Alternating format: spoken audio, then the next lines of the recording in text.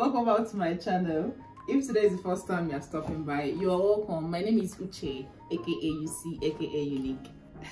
So you're welcome, and this is me saying thank you for those that have subscribed. If you have not, please subscribe. Thank you, and do not forget to give this video a thumbs up and comment, and also share my video. Thank you. In this channel I talk about natural hair, how to take care of your hair, how to do DIYs, and general lifestyle. I decided to do a Bantu knot on my hair today. Usually I make this hair with my natural hair. This is the first time I'm adding extension because I want it to last more. I plan on taking this maybe 2 weeks. Yeah, 2 weeks max, because I don't plan on taking it for that long, because I know that it might start getting rough. I don't use gel on it. I hope it lasts. I've been thinking of doing this because most times whenever I do Bantu knots, usually to do Bantu knots out. That's it. When you do Bantu knots on your hair and then you're losing it out to have the coils and all. I washed my hair yesterday and I moisturized it so that, you know, anytime I want to make my hair, anytime I want to add extension, or in fact anytime I want to style my hair, I usually prep it very well so that I don't end up with hair breakage. You have to be gentle with your hair. It's key. Gentle.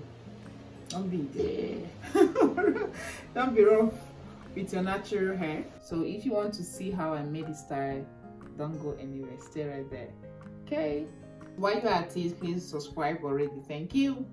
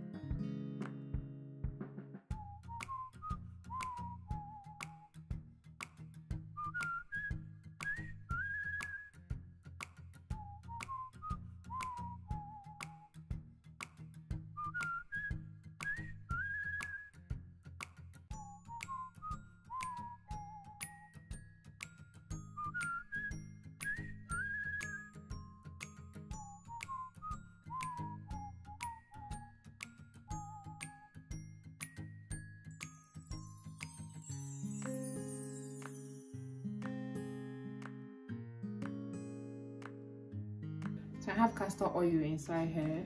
I use the castor oil for the roots of my hair, for my scalp, sorry. For my scalp, and it's been very helpful with the itching. So I'm going to drop this all over my scalp and massage it in.